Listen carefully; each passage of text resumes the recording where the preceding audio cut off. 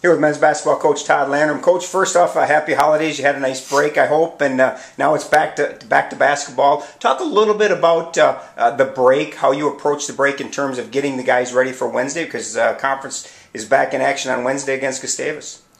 Well, we come back, we have finals, and we give them a break from finals, and we come back right after Christmas and go 2-a-days and try to get a lot of work done. And the best part is, we only have a couple guys still injured, and so just try to stay healthy and get ready.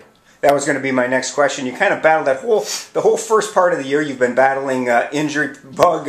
Doesn't matter who it was. It seems like every game you did not have your entire lineup. How are you sitting right now heading into Wednesday? Well, of course, Brandon's still out for the year with the ACL. Tyler Fleming will find out today if he's having back surgery.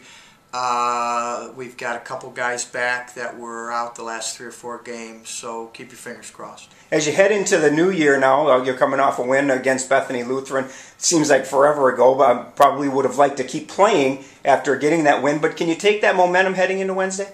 No, I think it has nothing to do with it. I think it's a brand new year. It's a brand, it's a conference.